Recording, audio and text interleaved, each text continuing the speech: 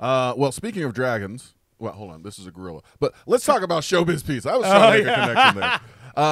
ShowBiz Pizza is no longer around, right? It's all closed up. They're Chuck E. Cheese now. Yeah, Chuck E. Cheese bought them. The click and whir of the fuzzy little characters. Now, back in the day, it was Chuck E. Cheese versus ShowBiz Pizza, right? Yeah, they were rivals.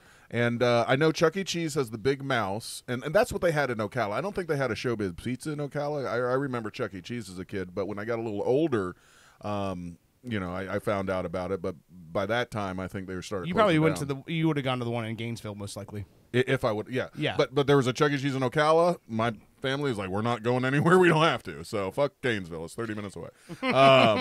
But you somehow, and I hope you tell us, you somehow got contacted to be the voice of Fatz the Gorilla. He was their big mouse, more or less.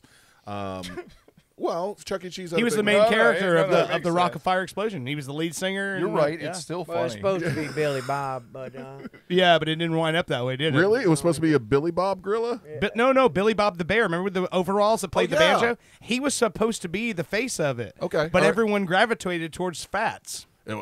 Probably because of that fucking awesome voice and singing voice he had, right? Yeah, you know it's true. Now, how did you get tapped to do that? Well, I had a band called Clutch, and we were a show band. We were funny, and we were comics, and we were musicians first, I guess. And we put on a big show all through Orlando. Man, we were very popular here. And this guy came out to see us. He was writing for those characters. They were called the Wolfpack 5 or something like that back then. And so he came and saw that we were comedians and asked to write with him for no money. Yeah, of course. And the guy who ran the whole operation, Aaron Fector, he saw the writing was kind of turning up towards the good. Yeah. And so he went and scoped it out, and he came out to see us, and that was it, man. As soon as he saw our show, he asked me and Jeff later, he asked me to do the voice of some bears for him. Yeah. I did the voice of the bears, and then it turned into ShowBiz Pizza. Next thing I know, so he designs these new characters, Fatz and Mitzi and Billy Bob and all that bunch, and he wanted me to do the voice of the gorilla, and I did, just down in my lower range. Yeah.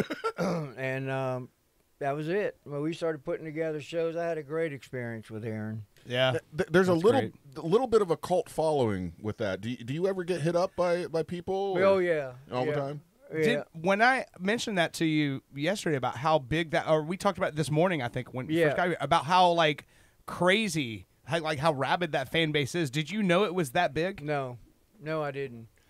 I had no idea. But how many tens of thousands of hundreds of people do you think we reach out there? Oh, I mean, dude, people are actually buying the old retired ShowBiz Pizza shows. I knew that. Animatronics, and installing them in their houses.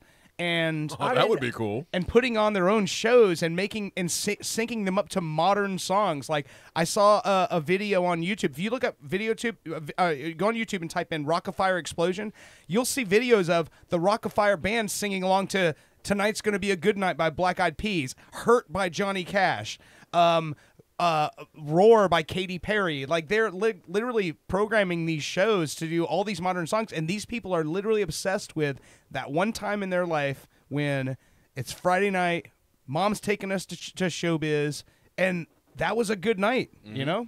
Yeah, I knew that. But I didn't know that he had any more shows to sell. But I knew he was selling parts and like a Fatz mask or a Billy Bob mask. I think he's pretty much sold all of them off at this point. Like he doesn't have any more, like, because he had at the one time he had a bunch of crates of like unused shows. Right. Like, and when I say show, that means the set, the animatronics, the whole thing, what he would package up and send to a new ShowBiz that was opening for them to install. Oh, I see. At one point he had a bunch of those still in crates that had never been installed anywhere. and people were actually making the trip all the way down here to buy those unused shows from him. Wow. Wow. And it took about 10 years. The first guy that bought one from him, he said it took 10 years for him to get Aaron to agree to sell him one. Yeah. Because he didn't want to part with anything. He didn't want to part with nothing. Yeah. I had one, but it was folding my clothes.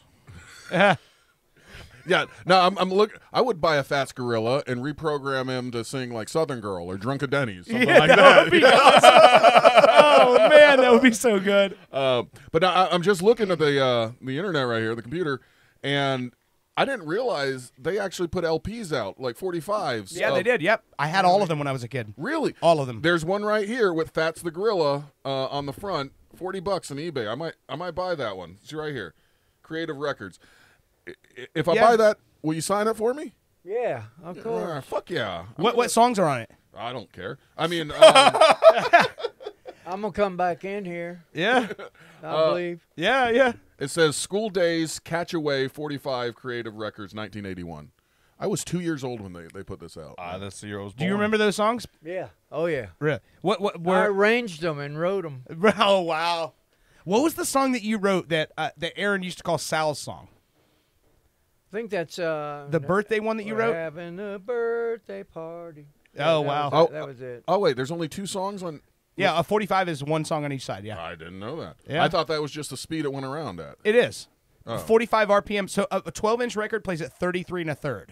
Okay. A 7-inch 45 plays at 45 RPM. So it's much faster. So I that means gotcha. that the space, the actual surface space is shorter. That's why when I had my record as a kid, I would sometimes have to hit the little button when I put a small record on. Okay, Yes. that makes sense. What this says, it says School Days, The Rock-a-Fire Explosion featuring Fatz. That's one song. School days, and a golden School rule Days. All right. Who wrote that song? That was just the beginning of it. It went into Oh, okay. Yeah. It went into that. That's great. The other one is Catch a Wave. Yeah, catch a wave and you're sitting on top of the world. Brian Wilson, Beach Boys. Yeah. All right, I am putting this to the buy it now click, and I'll finish this later. So that's fucking awesome. So, that crap is, I mean, not crap. That stuff is out there if you want to buy it, like I just did. Yeah, buy it. Did you ever watch the documentary? Bert? I'm sorry, Bubba. The documentary about Rock-a-Fire Express. You never seen this? I think when did it come out? I guess about 10 years ago. Oh yeah, I saw You did that. see the other one? Yeah. Where Aaron was telling the story about you. And Sal, I guess, is what you Yeah, went by Sal, back. yeah. Yeah, and he was talking, and he started crying when he was playing your song. Oh yeah. He's real like that. He enjoyed working. That's why we're going to start working again. Are you really? Yeah, coming up. So- well, we're planning to start working around Christmas time this year. So Oh wow! So there's going to be more Fats. Oh yeah. Oh wow! Very cool. wow. So you're not just recording as Bubba Whoopass was. You're going to do Fat stuff. Yeah. Yeah. I'm glad I just bought that LP, even though it was $10 for fucking shipping. They always get you on the shipping. Hey, what do you think about that, Bushy? I mean, you got to pay for good value, right? Quality. Right. Usually he's a miser. I can tell. Yeah. A little bit. I don't have any money. You got to have money to be tight with it. But you're beautiful.